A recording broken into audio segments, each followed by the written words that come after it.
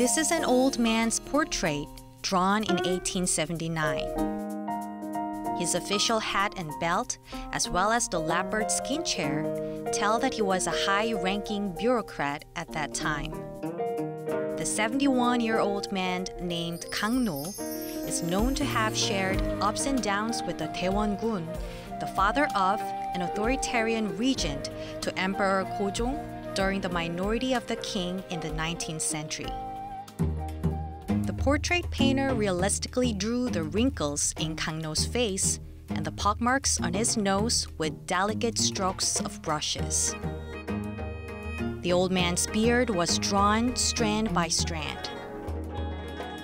His vibrant eyes, horizontal wrinkles on the forehead, and tight-lipped mouth bespeak the elite official's upright character. His robe of office without any ornateness shows the dynasty's spirit, adoring frugality and practicality.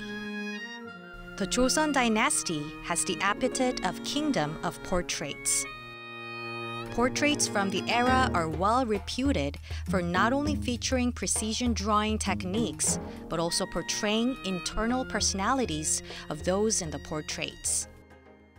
조선시대에는 터럭 한 올이라도 틀리면 그 사람이 아니라는 그런 정신으로 해서 조선 초상화가 굉장히 높은 사실성을 획득하고 있는데 이 초상화야말로 그러한 조선 초상화의 높은 경지를 잘 보여주고 있는 것이 아닌가.